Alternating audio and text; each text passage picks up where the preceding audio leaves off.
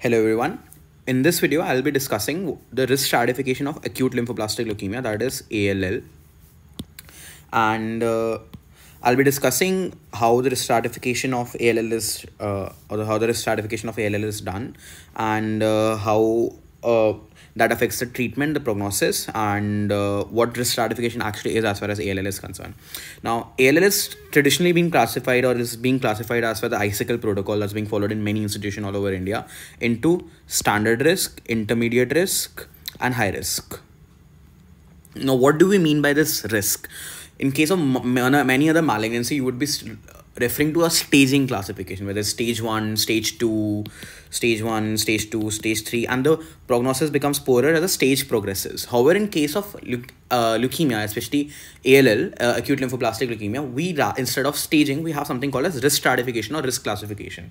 This risk denotes the risk of relapse. What we essentially want to make sure that acute lymphoblastic leukemia initially is a very treatable malignancies. More than 98% of patients, more than 95% of children actually go into a remission. More than 95 to 98% of children actually go into a remission, but they sooner or later tend to relapse, and we have to prevent this relapse. And that's why the risk of relapse is being predicted by this risk stratification. Now, how do you predict the risk of relapse? There are certain general principles that are applicable to any malignancy, and how we'll classify the risk and how we'll classify the staging. First, obviously, what will become important is the site of the tumor. There will be certain sites. These are called the sanctuary sites. If the tumor is present there, obviously the treatment will become much more difficult. The chemotherapeutic drugs will have tougher time reaching there. So testis and CNS both are considered sanctuary site. Hence, reach of chemotherapy at these places would be tougher. Hence, these sites could be potential sites for relapse. So if the patient initially has a testicular disease or a CNS disease, his risk becomes poorer. Similarly, it will be dependent upon tumor load or burden. If there is more tumor load, risk will be poorer. If there is poorer response to treatment, the risk stratification would be higher. And what finally drives the disease? What are the mutations that are driving the disease that will affect the prognosis? So risk stratification of any leukemia or any disease can actually be considered under these 4 broad guidelines: where it is located. There are certain sites which will have a poorer prognosis. What's the tumor burden? What's the tumor load?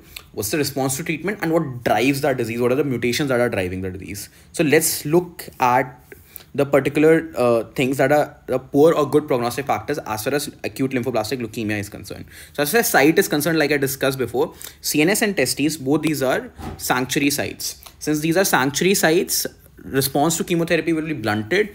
Chemotherapeutic drugs won't be able to reach here. As a result, it will have a poor prognosis and increased chance for relapse. So good prognosis would be if you do not have these sites involved. Then tumor load. Now, how do you calculate tumor load in case of a leukemia? In case of a solid tumor, it's easy to calculate tumor loads because on the basis of the size of the lymph nodes or the size of the tumor or the location of the tumor. But in case of leukemia, it's essentially the blood cells which are driving the mutation. Here a tumor load is dependent upon the initial counts. So if the initial counts, the WBCs are more than 50,000, that signifies the higher tumor load and a poorer risk. And bulky disease, in case of sometimes you have, especially the T lymphoblastic leukemias, they tend to present as mediastinal masses in adolescent age group. So if the mediastinal mass is more than 1/3, it occupies more than the mediastinal mass is more than 1/3 of the tumor of the total thoracic diameter, that T4, T5, T6, then it becomes a bulky disease. Or if you have hepatosplenomegaly,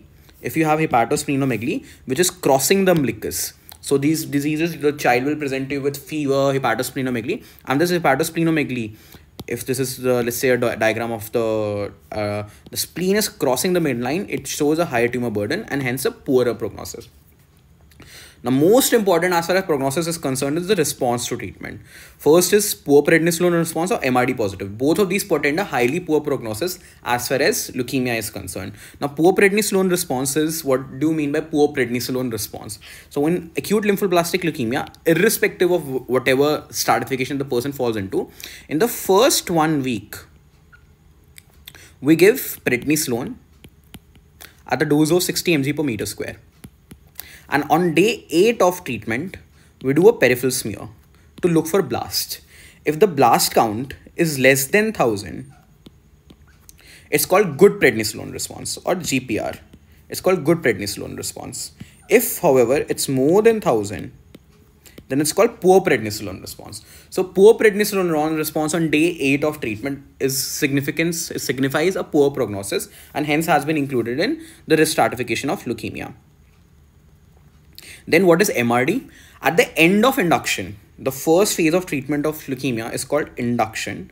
We look for something called as remission. While most children will be in remission, we look for in the bone marrow how much leukemic cells are still present, and we are able to do this via flow cytometric methods. If the number of cells is more than 10 to power fold, it's called the disease is said to be having MRD positivity or minimal residual disease positivity. So if presence of either of these, be it poor prednisolone response or be it MRD positivity, it signifies a poorer prognosis.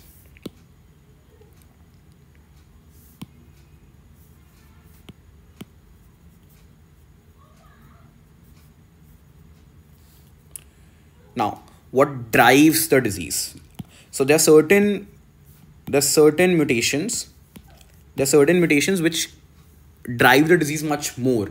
They're difficult to treat. The chemotherapy tends to respond poorly. So one of them is the translocation T92, the BCR-ABL1, and the second one is translocation 411, which involves the gene MLL. These two tend to have a higher counts, they tend to have a poorer prognosis and poorer response to chemotherapy. The third one is an intrachromosomal amplification of chromosome 21. There's certain mutations which actually confer a good advantage. These are translocation 1221 along with hyperdiploidy. Presence of these signifies a good prognosis, while presence of these signifies a poorer prognosis. These three together are sometimes clubbed together as poor cytogenetic risk factor, poor cytogenetics. And then age also. A child who is less than 1 year of age or who is more than 10 years of age, or essentially an adolescence, they tend to have a poor prognosis, while the children in the age group between 1 to 10 tend to have a good prognosis.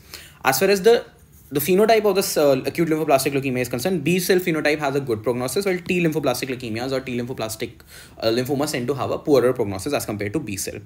Based on this, let's look at the actual risk stratification that is used. So first we'll actually look at the high risk, and then we'll go down as far as the standard risk or intermediate risk is concerned. So let's look at the high risk. So as I told you before, any person who has any patient who has poor prednisolone response, that is on day 8 after the 7 days of prophase treatment with prednisolone, if the blast count on the peripheral smear is more than 1000, it's considered poor prednisolone response. So poor prednisolone response is poor cytogenetics. MRD positive, that MRD more than 10 to power raised to power 4 is present. If the child has CNS disease obviously means less penetration of chemotherapy, higher chance of relapse, or a high risk cytogenetics. If these are present, then the patient is said to have high risk acute lymphoblastic leukemia. Intermediate risk is a patient who does not have any high risk criteria that I discussed before, who has all the good risk features, but either the age is more than 10 years, or maybe the initial WBC counts are more than 50,000, signifies a more bulky disease, or if the bulky lymph nodes were there, they were more than 1/3 of the chest diameter, there was bulky liver and spleen that is going beyond umbilicus, or there was testicular disease like I discussed before. Again, a sanctuary site, difficult to reach. But MRD is negative. MRD is negative and prednisolone response is not poor. It rather has a GP or a good prednisolone response. If good risk features are there, but there is a bulky disease, or if there is testicular disease, or if there is WBC count, or again a bulky disease signifying a higher bulky or a more tumor burden, or if the age is more than 10 years, in such a scenario, it's called intermediate risk, a slightly lower risk stratification as compared to high risk. If there are no intermediate risk criteria, if there are no high risk criteria, then it automatically becomes standard risk. So you are B cell, the prednisolone has good response, MRD is negative, WBC is less than 50,000, there is no high risk cytogenetics, or there is good cytogenetics such as translocation 1221. There is no CNS disease, remission is there present after induction. This thing is called standard risk. Thank you.